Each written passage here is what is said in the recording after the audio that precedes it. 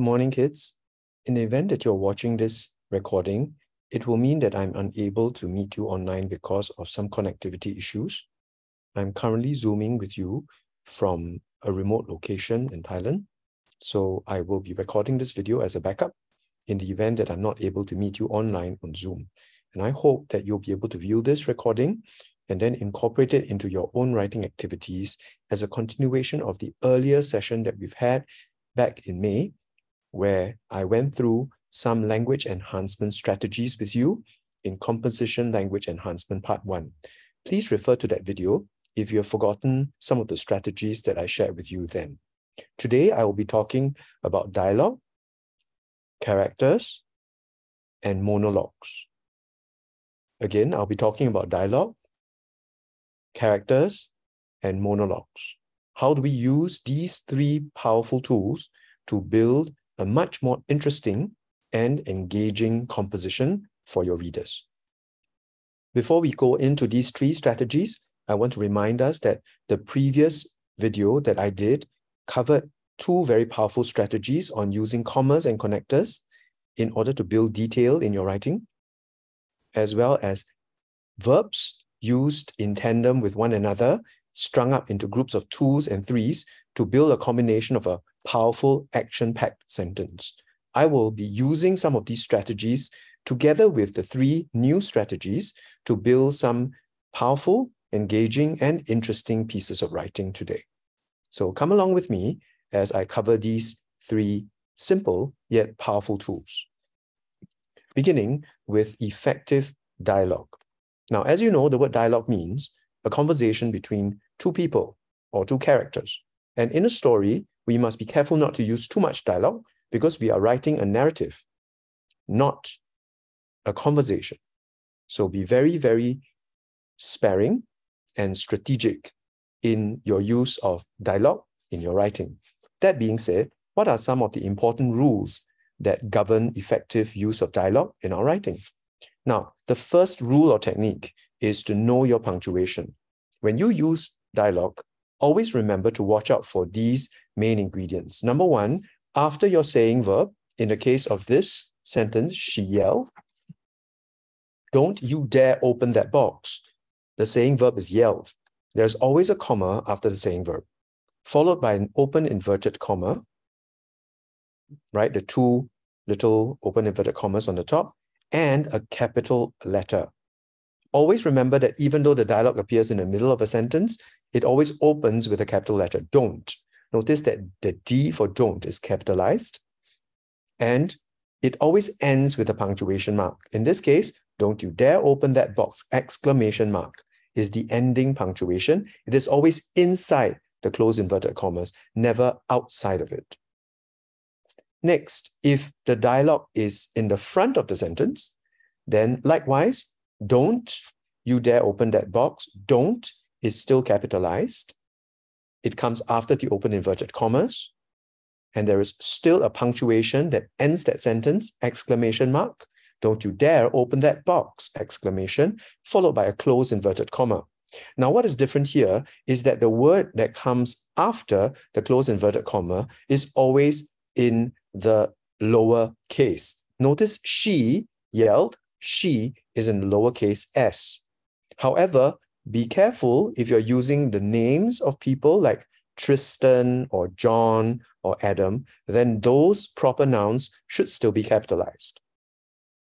So that's technique one, know your punctuation. Technique two, avoid repeating the same saying verb.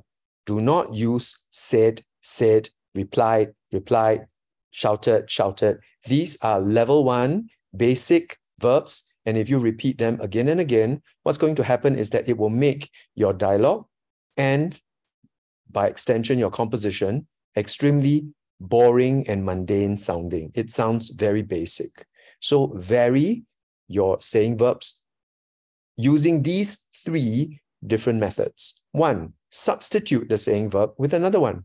Instead of saying shouted, say yelled. Instead of saying yelled, say screamed. Two, use adjectives to describe the manner in which that sentence is being said. Right? She shouted, veins popping up on her neck. as she screamed at the top of her lungs. Okay, these are adjective phrases that describe the manner in which that particular sentence is being said, or the appearance of the character as he or she is saying it. And finally, have an accompanying action. While your character is making that statement or asking that question, he or she may have an action that accompanies that sentence, right? So I'll give you an example of this 3 different methods in action. So here is an example of a basic dialogue between 2 characters, Jonah and Sove. Take a look, read it.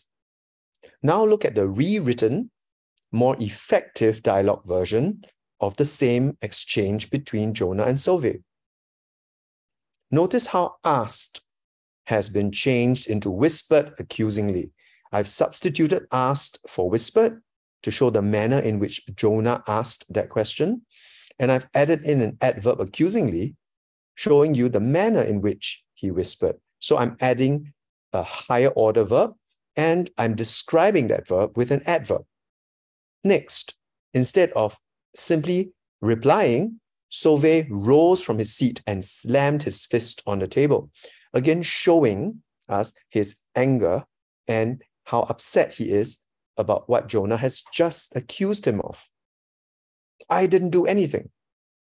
Finally, Jonah's reply, instead of shouting, we find that Jonah blasted, again a substitution, shouted becomes blasted, and with an accompanying action, he pointed angrily at Sove.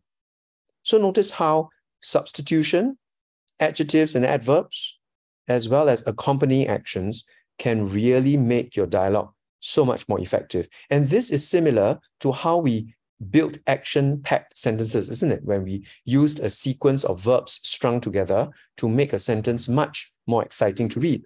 Likewise, in this case, dialogues can also be built up to be more detailed, more exciting, and more engaging using the methods I mentioned of substituting, adding adjectives and adverbs, as well as having an accompanying action to the statement or the question that the character is saying or asking.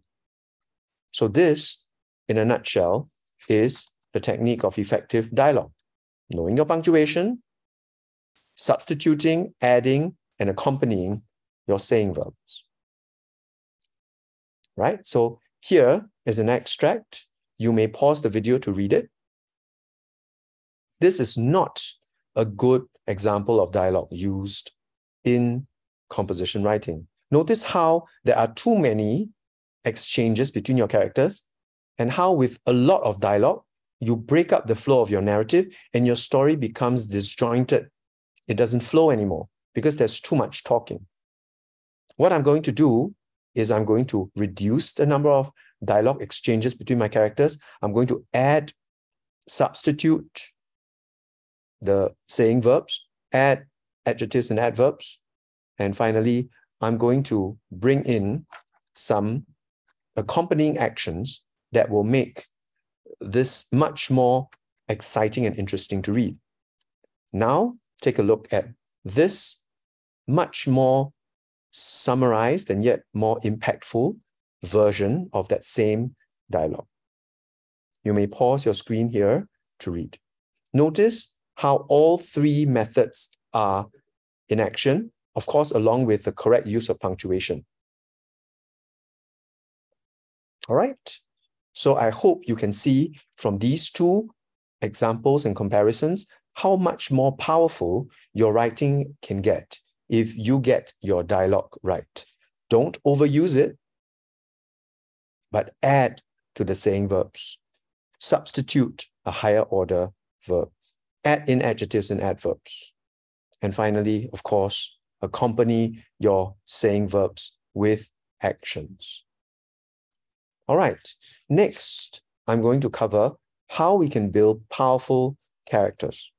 And I'm going to cover names, ands and buts, as well as actions that can be tagged to your characters to make them much more interesting and much more engaging. So, powerful, memorable characters are never straightforward.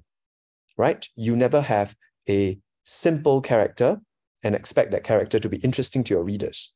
You must always describe your character, give your character a personality, make your character go through a difficult situation so that your readers can feel sympathy or empathy with your characters. So how do I do this? Through giving your characters a voice. Let them say and do things that would either attract or repulse your readers. His mannerisms or her mannerisms, how your character acts, how your character conducts himself or herself. And finally, his or her reactions, his or her feelings, and how he or she acts on those feelings. These things give your readers an insight into your characters and make your characters much more three-dimensional and interesting.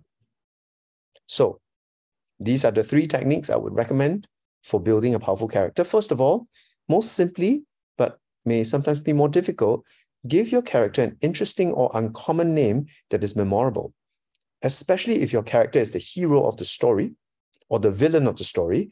Give your character something uncommon or interesting. Avoid common names like Jane and John, which are not memorable and tend to fade from the memory of your readers. 2, use and but to create more detail about your character. For example, Harry was a strong but cowardly lion. So you contrast using the connector but.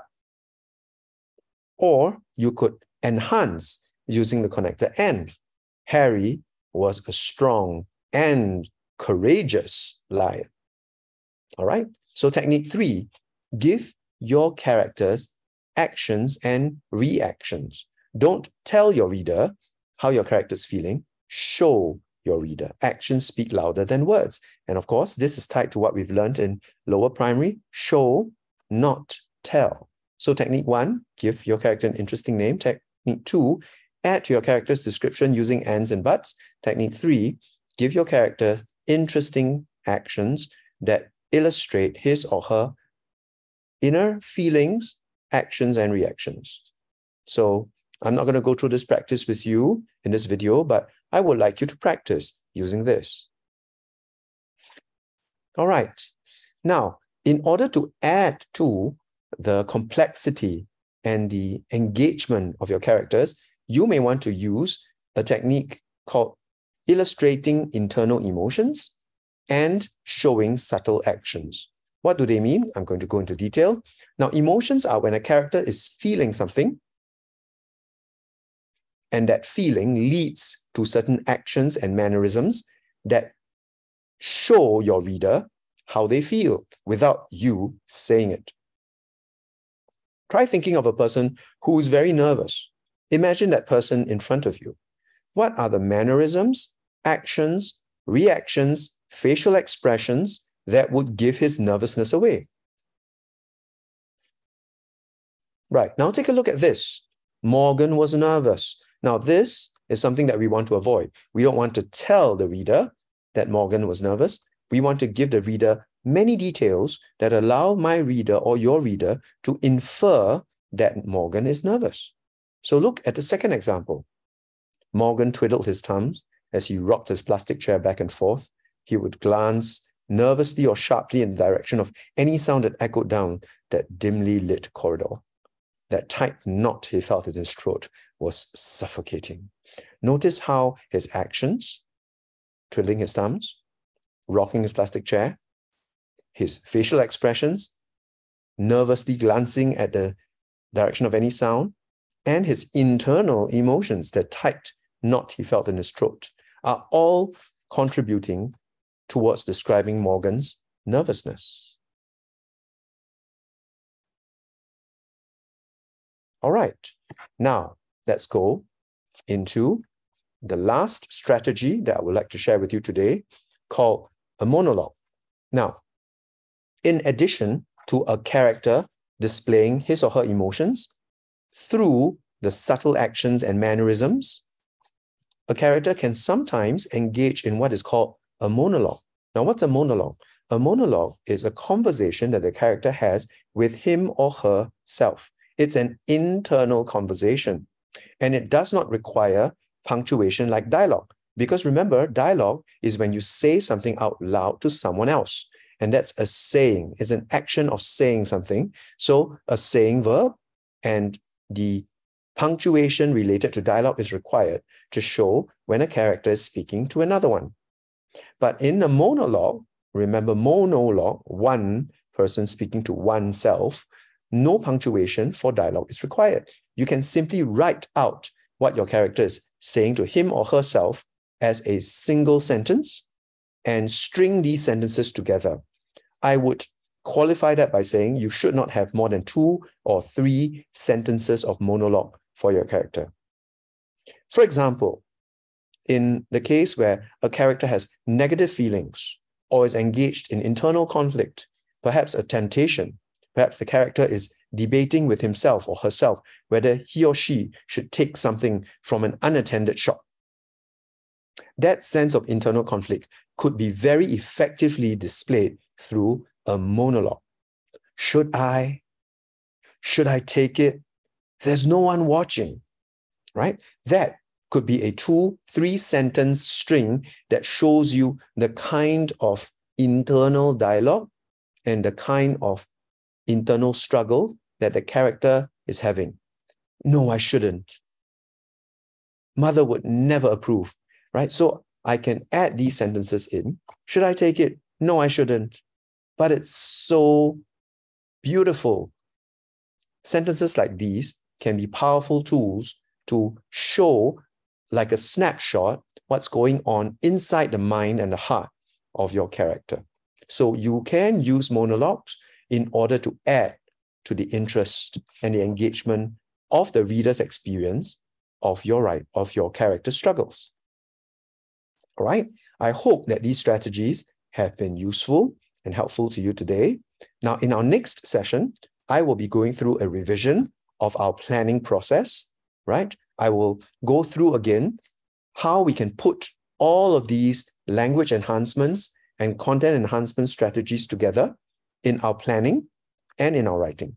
I will talk about how big ideas will influence your structure and how your structure will allow you then to fill in the bones of your writing with many things that make it more interesting using all of these various enhancement strategies. So I hope that today's session has been useful to you. I remind you to finish writing your practice compositions on SLS and submit them to me using as many of these strategies as you can. And do remember to review the videos that I posted earlier so that you can put all these strategies together to make your writing much more effective. So next session on Saturday, we're going to go through a quick revision of all the various language enhancement strategies, and we will do a little exercise to put them all together so that you can see how I would put these strategies together in an actual piece of writing. All right.